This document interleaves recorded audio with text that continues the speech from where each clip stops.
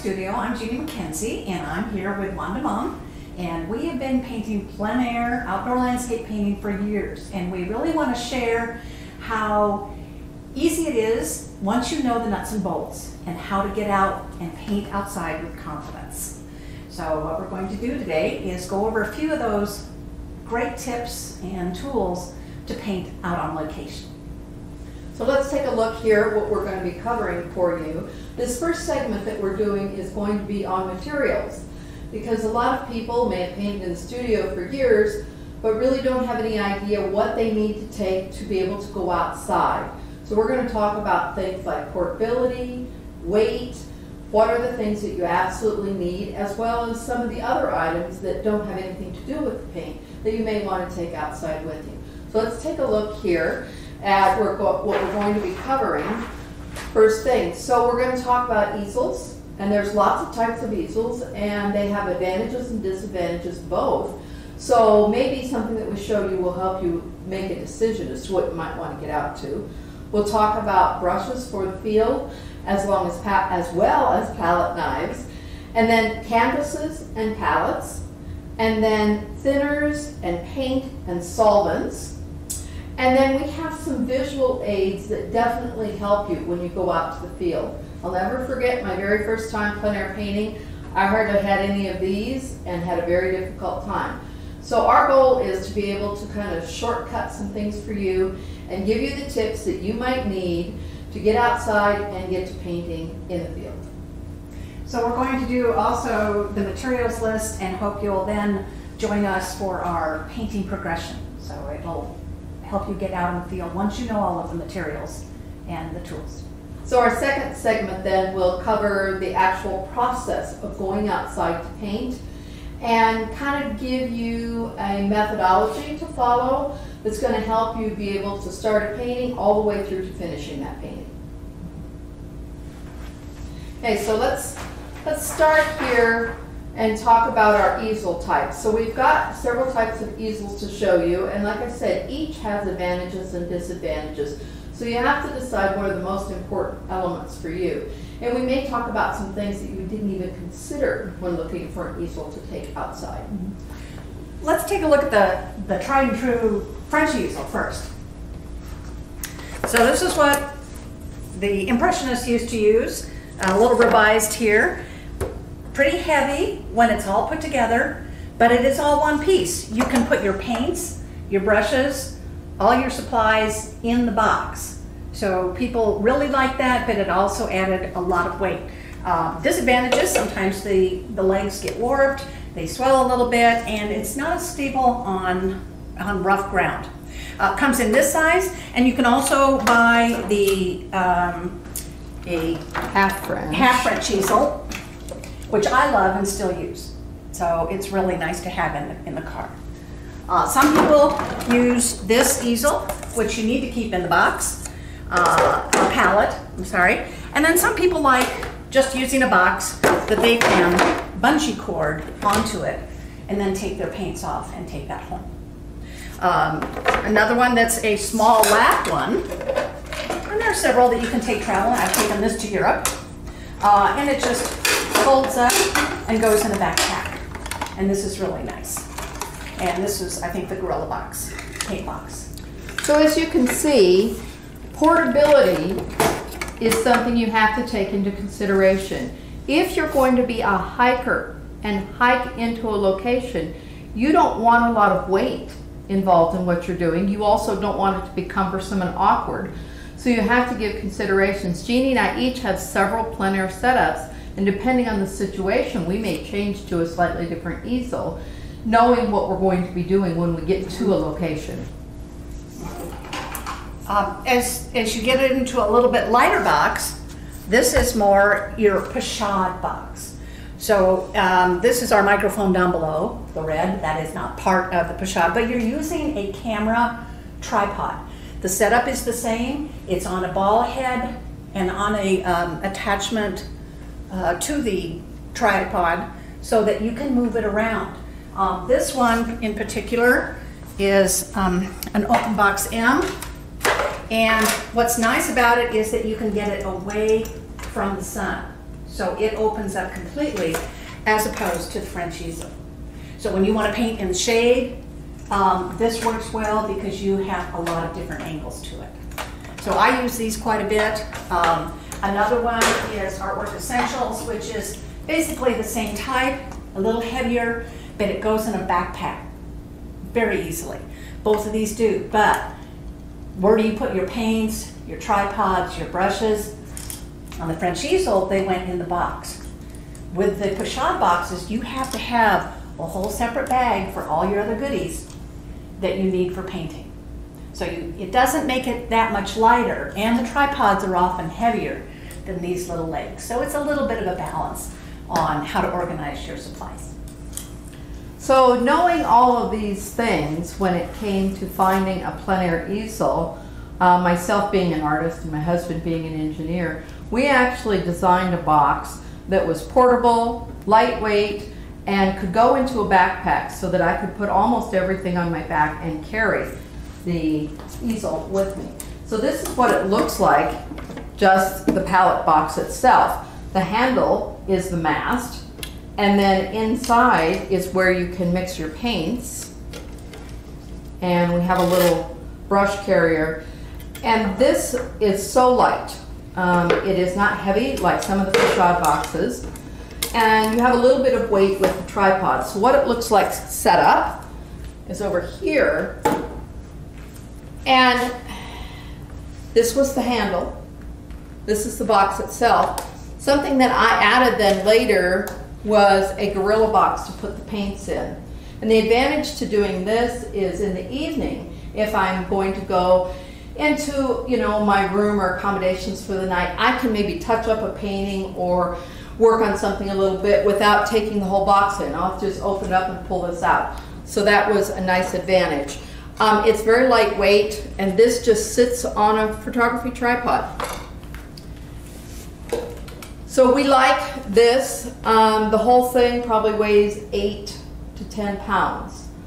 And it's very nice to take in the field. I also use an umbrella, and we'll be talking about an umbrella in a little while. But this is about everything I need, and then I have some brushes and paint. Great. Let's take a look at what else we take when we go on our outing. Want to make sure you have a sketch pad, a canvas carrier. How do you get that wet paint back? Some people will put it in a little pizza box. Those work well. Very economical. Put them in the back of your car. Nothing gets set on it. They also have panel carriers, and we'll go over some of those supplies in a little bit. Your bug spray, water, paper towels, trash bags, umbrella, wet wipes, ways to get the paint out of your clothes, and your gloves and hats. Hat. Yeah. I like to use gloves in the field. I tend to be a little messy.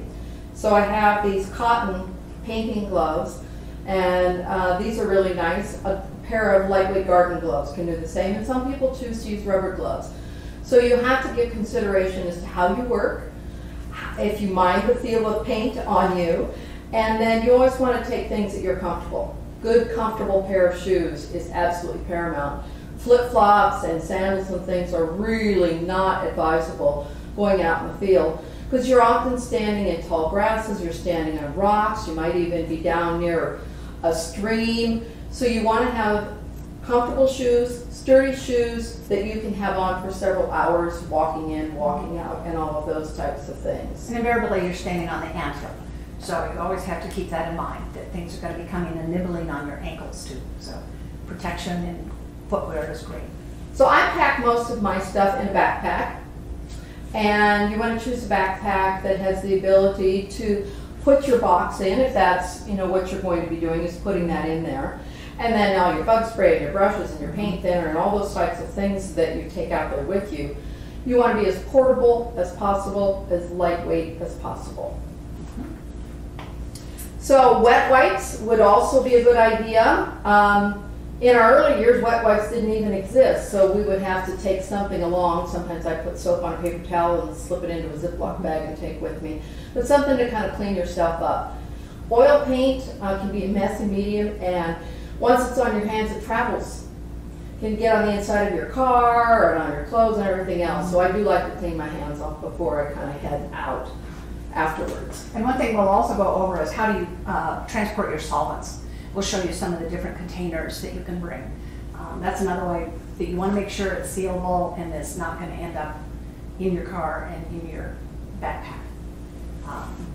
So wind is always a consideration when you're going out, and so you've got your setup and you want to figure out if it's fairly stable. Invariably, when you're painting in the field, there's going to be something that happens. I mean, whether the wind comes up and knocks everything over, or ants come by, or bears, or anything else.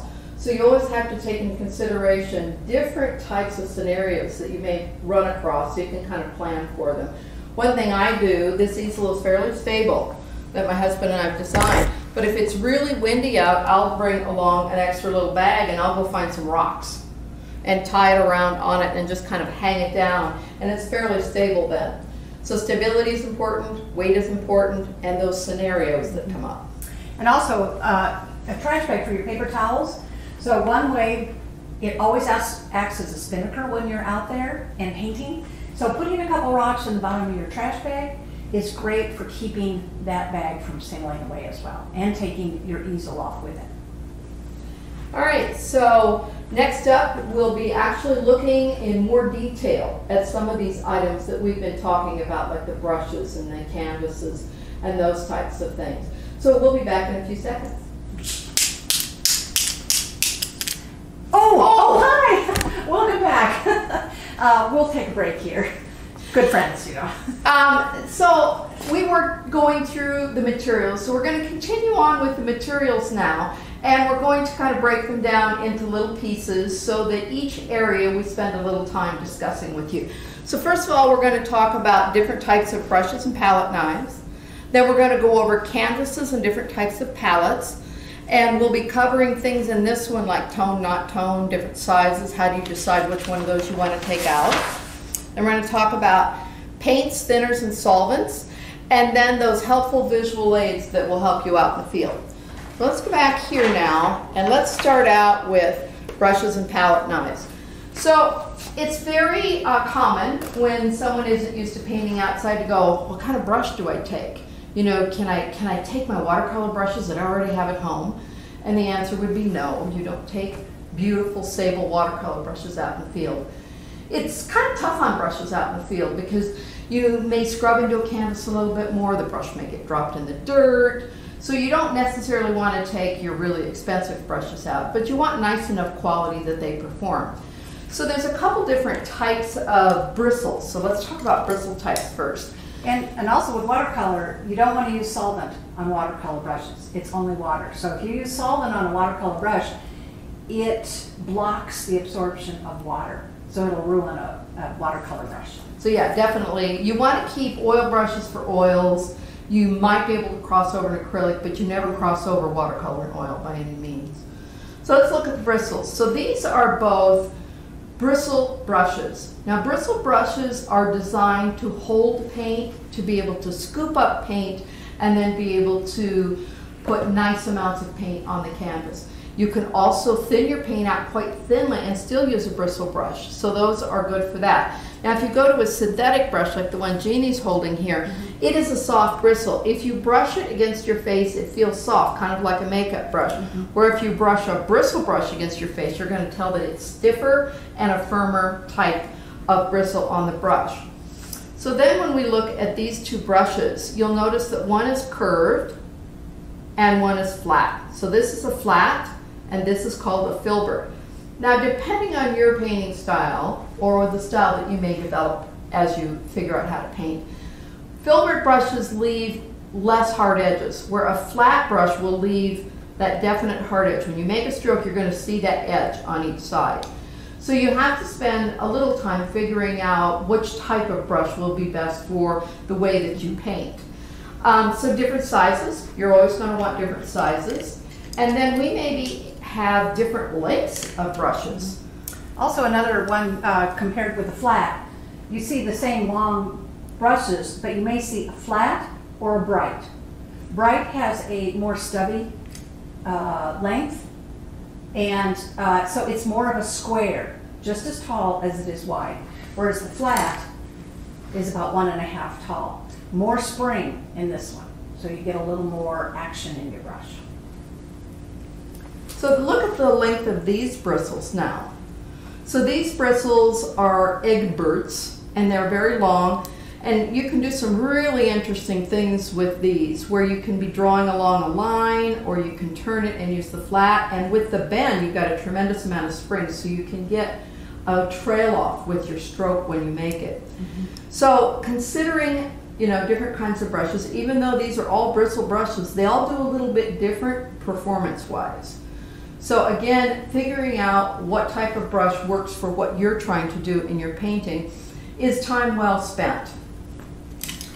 So I take a variety of brushes, from small little brushes like this to this size or even a little bit bigger for painting in the field. And this would even be on a small canvas, because a large brush always has the ability to be used on the edge of the shoulder of the brush, just the end of the brush, the whole brush. Larger brushes have a lot of different types of angles and different types of strokes that you can make with them. So I would, you know, maybe go from this is like a number 4, and this one's a 10. And then I might choose to take like a number 1 round as well. So a few in between. I take a lot of brushes to the field, but I never use them all. I use a variety of ones. I'll pick out 5, and that's about all I would use. And also, some people say, okay, I'm going to take a brush that is my green brush. One is just my sky brush. And they don't mix their sky brush with their foreground dirt color.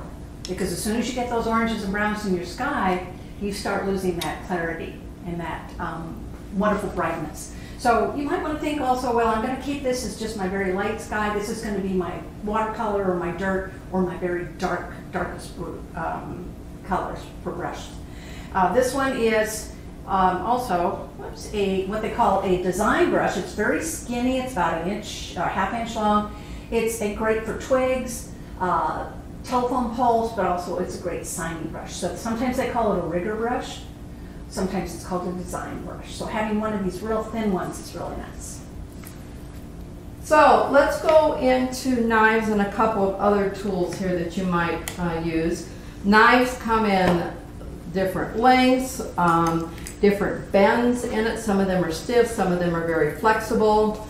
And so I myself like a brush with a lot of flex, because I mix my colors with my knife, not my brush, because I like to keep my brushes as clean as possible, so I like to use a knife. And for me, if I use a knife, I make a bigger pile of paint.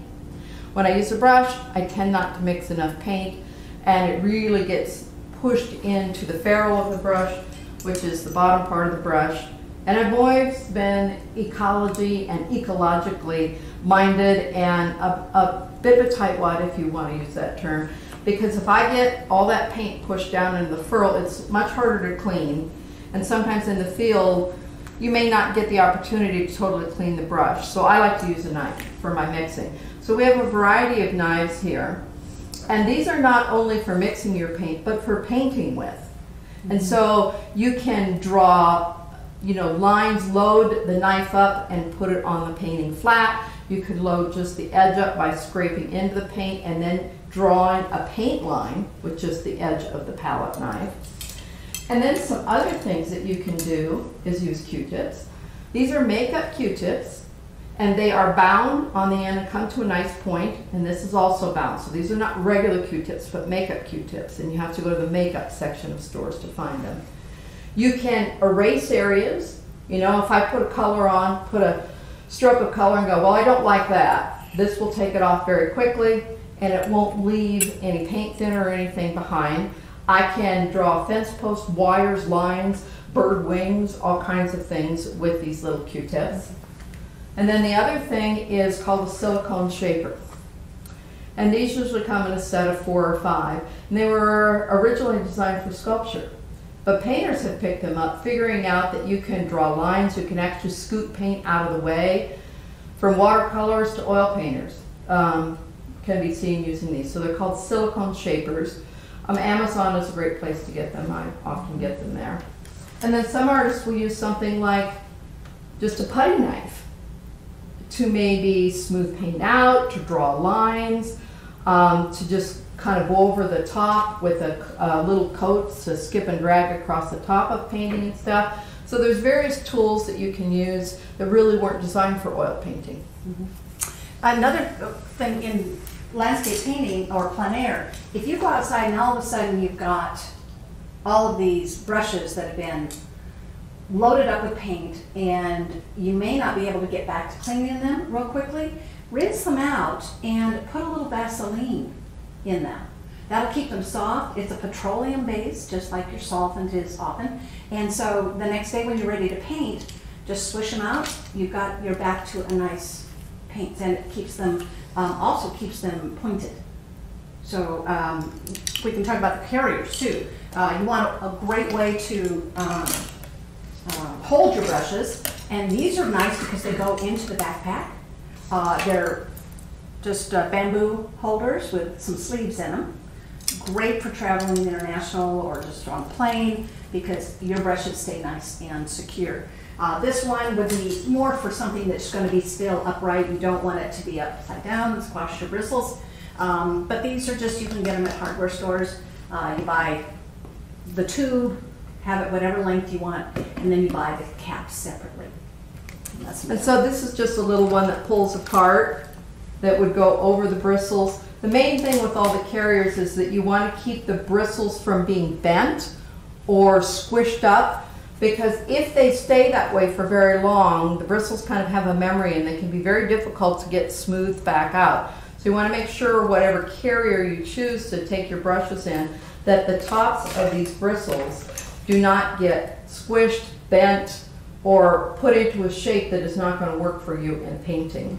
I've had some students ruin their brushes because they brought them in a container where they were all bent. Paint does not come off of a bent bristle. It's very difficult. So then you've got to put them in hot water and shake them and do all that stuff to get them back in shape. So it is worth consideration to spend some time deciding on what you might want to take those brushes out to the field with. So let's look at canvases and palettes. There are all sorts of different canvas papers, palette papers, and also different support systems. You can buy them already mounted. The canvas paper, is that canvas paper here?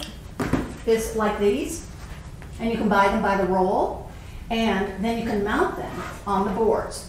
So sometimes I will even just tape them to a board, and then these go into a carrier, and it's really great to take them home that way. This one's a little 6x8 on an 8x10. Then when I'm done with this one, it's maybe a little dry back at the hotel, I have an extra canvas that I can use myself.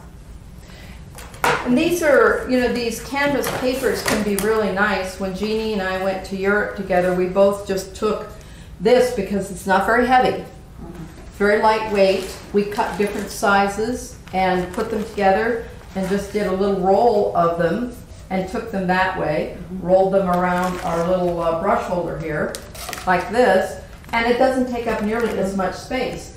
I love using these, but if you're traveling on a plane for any distance, they can have a fair amount of weight. What I've done with this one is, this was another trip. I cut my canvases ahead of time, would mount them, and then in the hotel room or the area that we were painting in, I bring a little clothesline and clothespins, and in your, of course the hotels don't want you to put all this wet paint, but in the place that I was staying, I would string the clothesline and clip all my wet paintings, and people love to come in and just see what we had recently painted. And that way you're not worrying about the fact that they are laying down somewhere.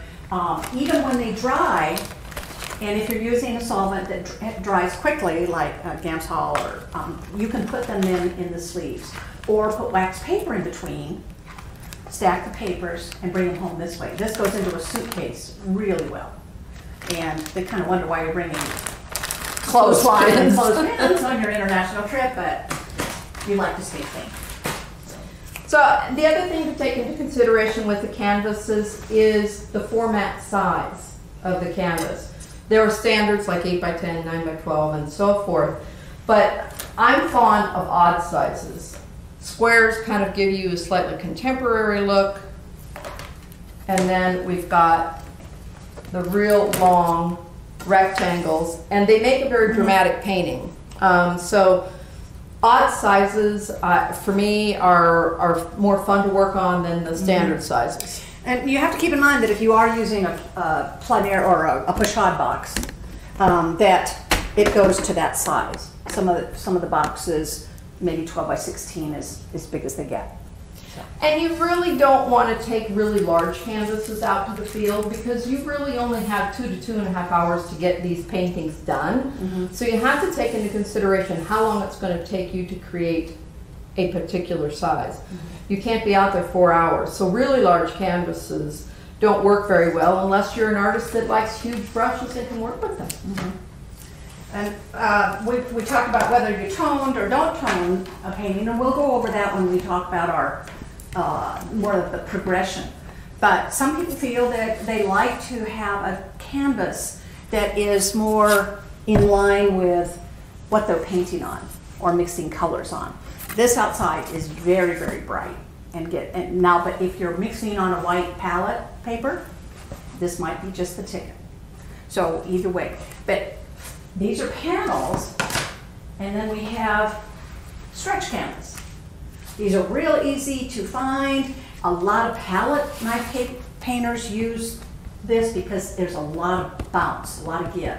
And if you use a palette knife, these work better than a panel. This is too hard for palette knife painters. So they like the stretch canvas. But the disadvantage of these outside, if you want to hold that one, and here's a panel. Look what happens when the sun gets behind them. Is that showing? So what you have on this side, the light's not showing through. On this side, you're fighting against the sun coming through your canvas. So you need to maybe put newspaper behind it or a piece of cardboard just to get rid of that back reflection. And why that is bad is with the light coming through the back, it gives you a false sense of lighting within your painting. And you will think, oh, wow, am I doing great? Look at how much light I've got in here. We had a student once who was working with a stretch canvas, so happy with what she'd done. Brought it inside the building and was very dismayed to find out that all that beautiful light she thought she was getting in her canvas wasn't there at all. It was completely flat and dead. So light coming through the back needs to be avoided. So you either block this off or choose to do a panel that's more opaque. Alrighty, so we've got the wood. Sometimes you can, like this one is actually a piece of wood paneling that I varnished. So that's another way, very economical way to paint on. Very easy to come by. And some people like working on birchwood panels. They prefer working on the wood as to one of the canvases that are mounted on the back or one of the masonite boards. And it's really just a matter of personal preference. But there are some companies that make these for painting outside. They're about the same thickness as a piece of masonite, but they're wood. They all have to have some kind of priming on them though, no matter what you use. And you also have to be concerned about warping. So this has, little warp to it. You can always kind of use the frame to kind of flatten them out, but if they warp too much, sometimes they can be very difficult to frame. And part of it is this was only varnished on one side, not varnished on the back side. So that's another reason that it did bow. So if you're going to varnish, make sure you do the gesso or varnish on both sides. That helps the panel stay flatter. Okay. So let's talk a little bit more about palettes. That's a good idea. Why don't you talk about yours? All right. So this is a Gorilla palette, and I like this one because it fits in the box that my husband and I designed. And it's not anything special from any other palettes. It's just the size fits inside of my plein air box that I take out. It does have a little bit smaller mixing area, but I just clean it a little more often. And I like the cover on it because this cover pushes down on this and it keeps the paints hydrated for days and days and days. So this is the one that I use the most. And palette paper is something you can use. This is a Gray Matters paper by Richardson Paint Company. And I line my box with this so that it's very easy to just flip it out when I want to change the paints and stuff. I think changing the paints and cleaning this off is a big consideration for a lot of people. Now be careful when you're using palette paper. Some people will just bring the palette paper and say, I'm going to set it on my French easel and it's going to look at, keep in mind you're dealing with wind. Yep. And unless you have some way of securing it and getting it back filled with paint, now where's it going to go? So you might want to think about one of this little Gorilla paper or putting it into one of these plastic boxes. But again, it's got to be taped down. Or this has a piece of glass in it where you could put a plexiglass piece in it. You can use something like these clips to keep it in place. That works. You could even bungee this whole thing down to a board if that's what you wanted to use. Putting it, you know, underneath the palette box and keeping it in place that way. But just keep in mind that the paper on almost every occasion I've been outside will fly up, and I saw one artist, the paper flew up, wrapped around his hand, and he had every color wrapped all around his arm and his hand. It's very colorful. Figure out how you're going to get this paint-laden slab back into your car and back to your room or home. So think of maybe a pizza box again. Okay. And some of them are self-included. So this Pochade box, so Open Box M, has a built-in palette. Now, what I have here, I don't know if you can see the shininess of it. Oops, sorry.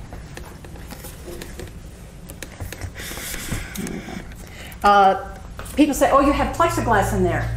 No, that is just linseed oil, solvent, oil paints that I have wiped off for years.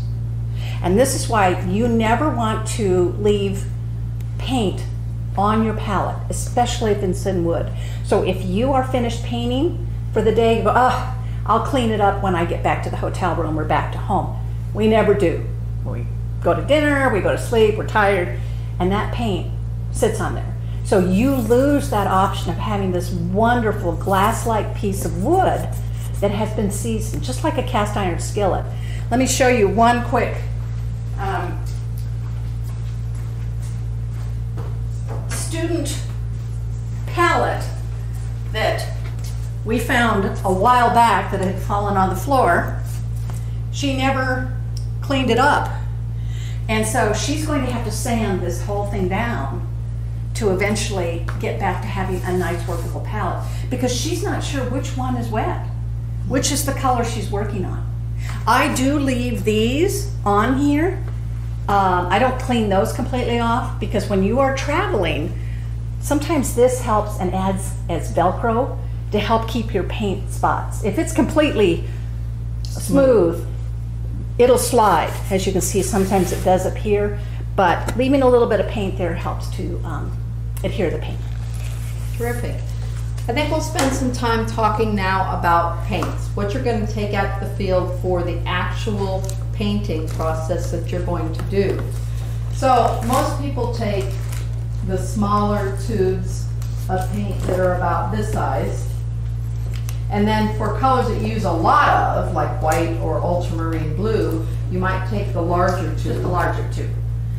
What I do is, if I'm going out for one day, I might load up all my paints. Maybe I won't use maybe everything. I'll just do maybe 5 colors. And then the ones that I'm going to use, maybe blue and white, a lot of, I will put an extra tube in.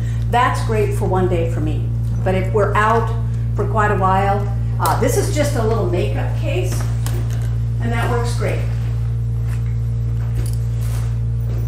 So I can also do that with mine, with the palette paper underneath. I can put out all my colors. I have my mixing area and I can clean that off, but leave the paints around the outside. So I kind of follow a similar process in that I put my paints out, put out extra of the largest, and then take a couple of the tubes of the paints that I use the most.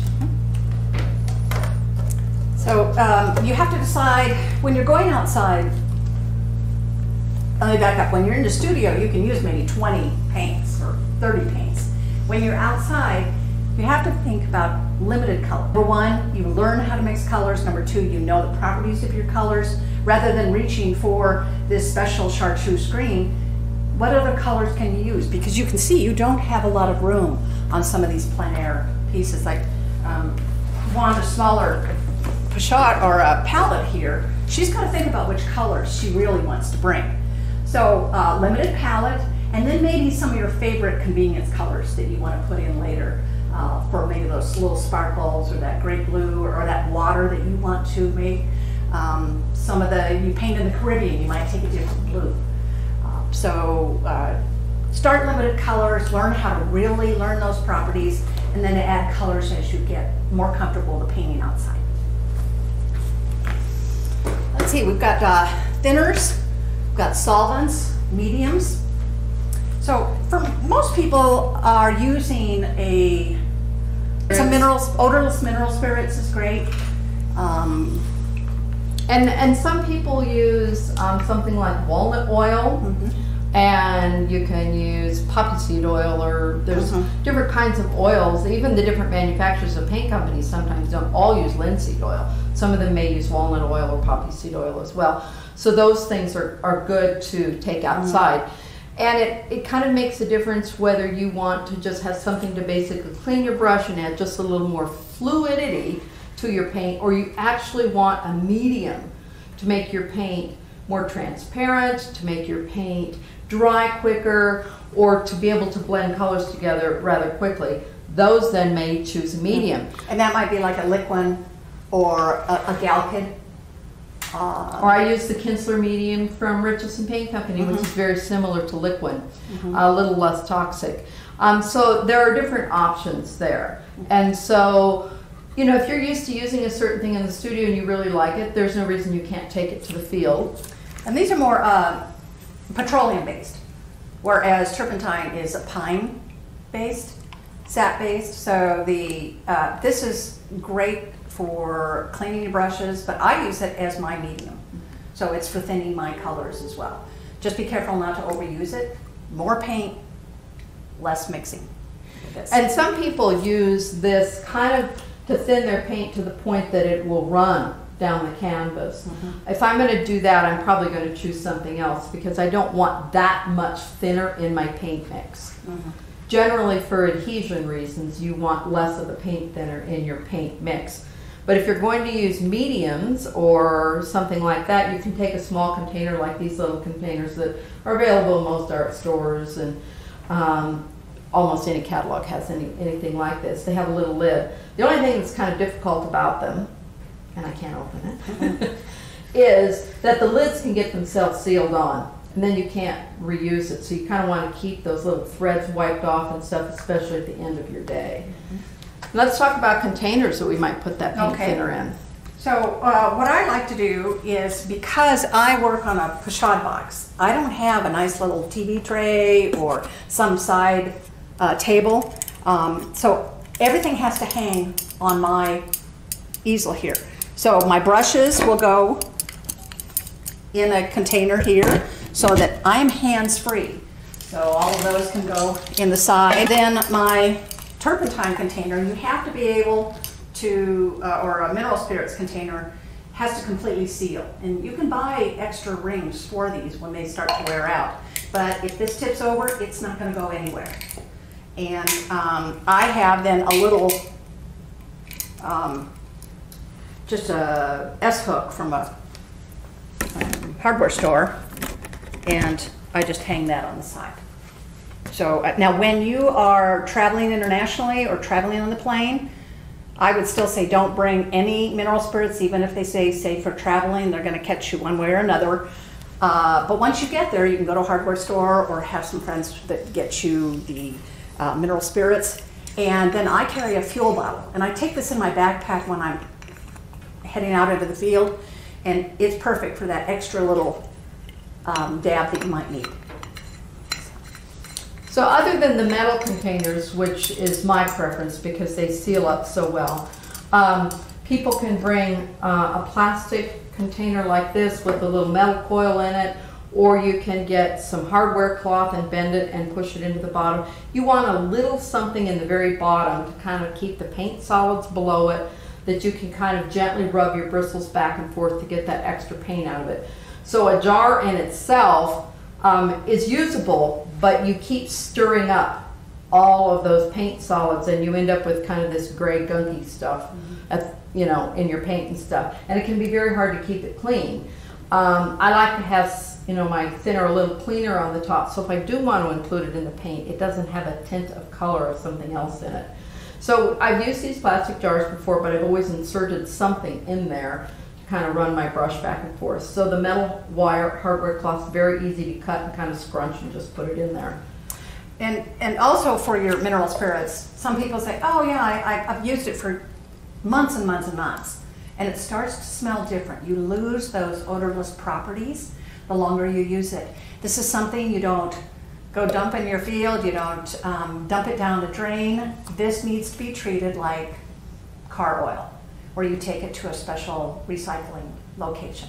What I have is we've got a self-sealed canister, and we're always dumping it in. Some people say, oh, I let the sludge settle down at the bottom and I use the top. That's what we used to do years ago. It's no longer odorless mineral spirits. I can walk into a room and say, okay, who's using their old turp? Because it has that distinctive smell that can be quite an irritant. So make sure you dispose of that. And we want to caution you on using a container that's made out of glass.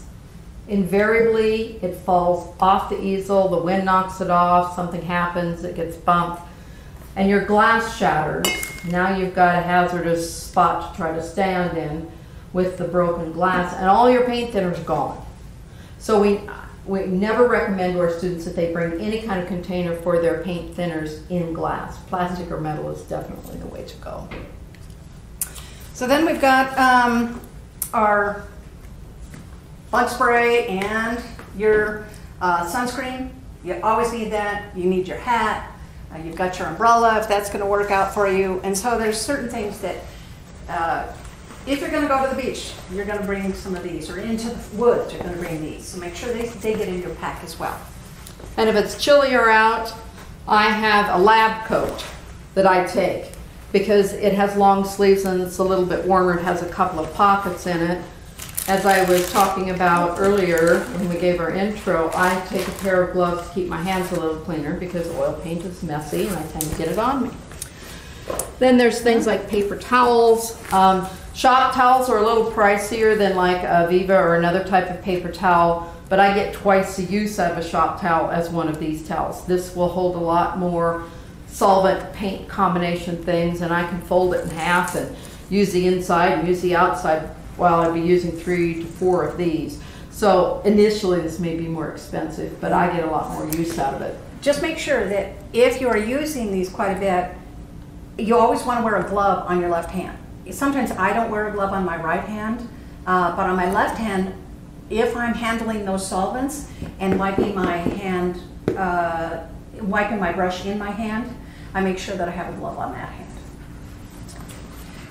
Let's talk about how's a good way to get these transported once you get back. We mentioned a pizza box, and if it's dry, you can put it in a little folder. But they also make some of these great little boxes with 6x8s pasted on or taped onto each of these 8x10s.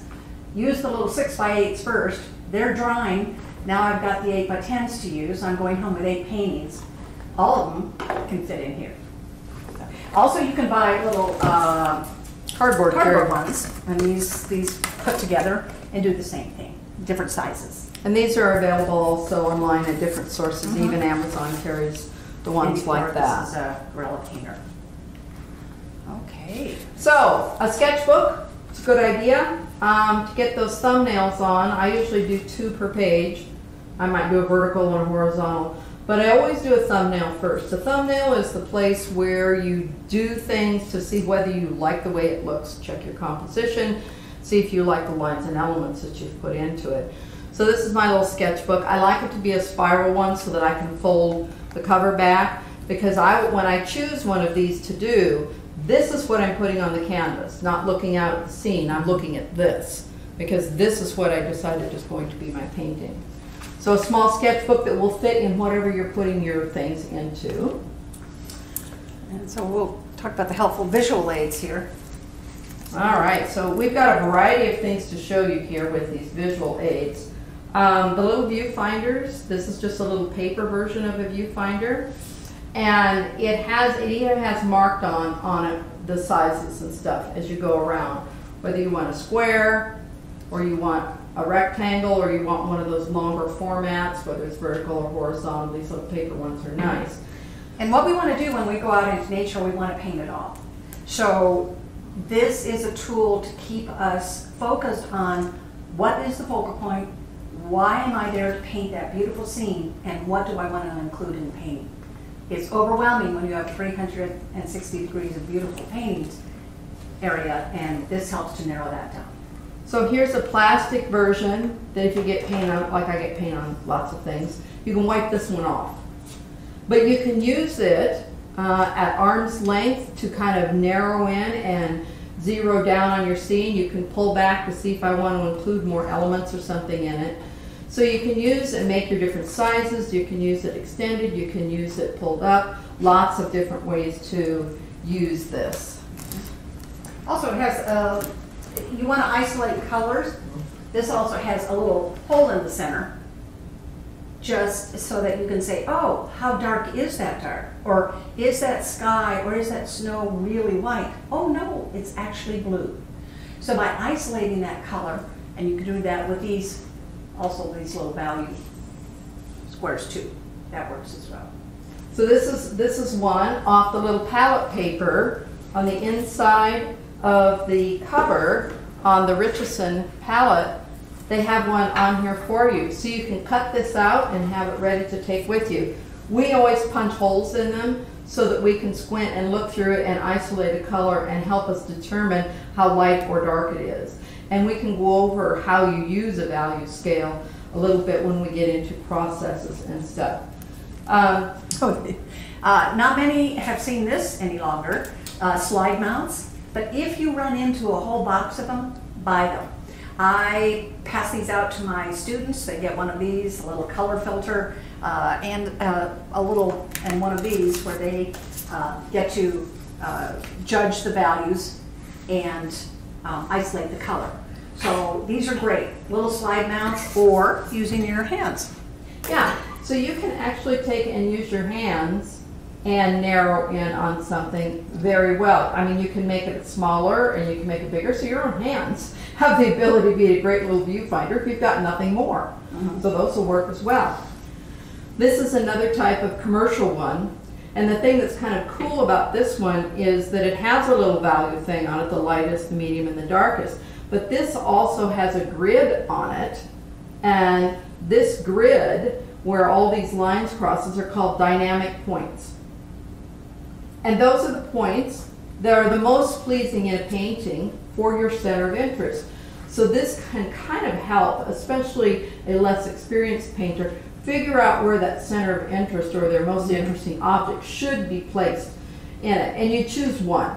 You may have a secondary focal point that is of less importance, and you could put that on a second one, but generally you only choose one to put your focal point. What's nice about this one, and I've seen some people use it this way, is they use a white marker board or a marking pen, and they will hold this up and they will do their composition right on here. This is their sketch. This is their thumbnail. And they've done it by looking at the scene. Okay, my river's here. Maybe I have a high horizon line, maybe I have a low horizon line. So this works well because you can print right on it. This is by EZL, Artwork Essentials. And so those would be available at lots of the art supply sites. I haven't looked at Amazon to see if they have anything like this, but maybe they do.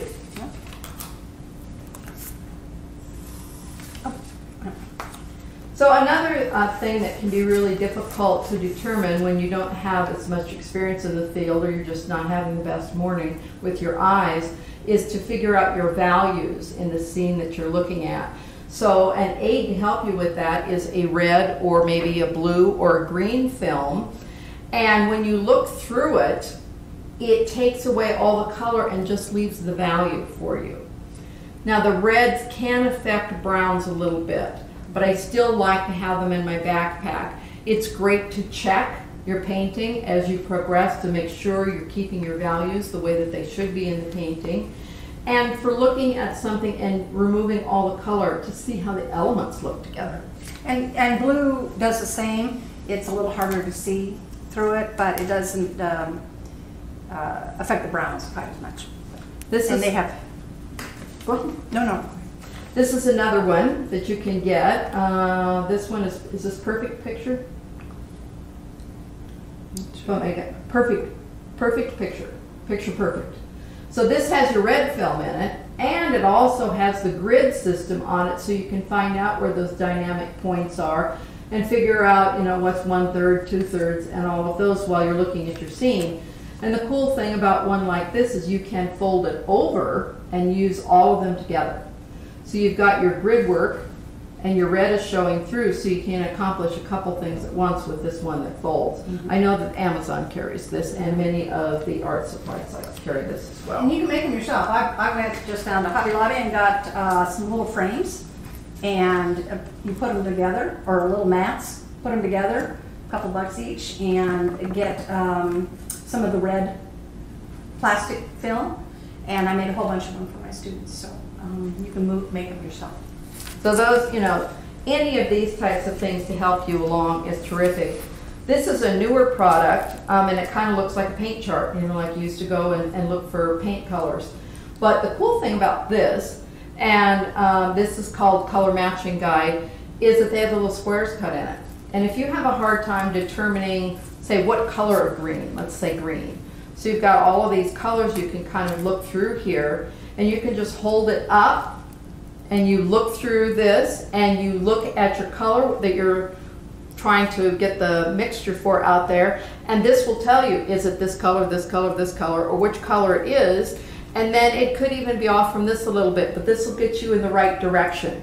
For a lot of people, especially with greens, they're always painting the distant greens as green because their mind says that's a green. But in actuality, greens in the distance have more of a blue cast to them, so a blue-green cast. And this is a great way to determine how blue or how green a color might be. And sometimes when you're looking at really light colors like a road or something, you're not sure if it's pink or if it's gold or if it's gray.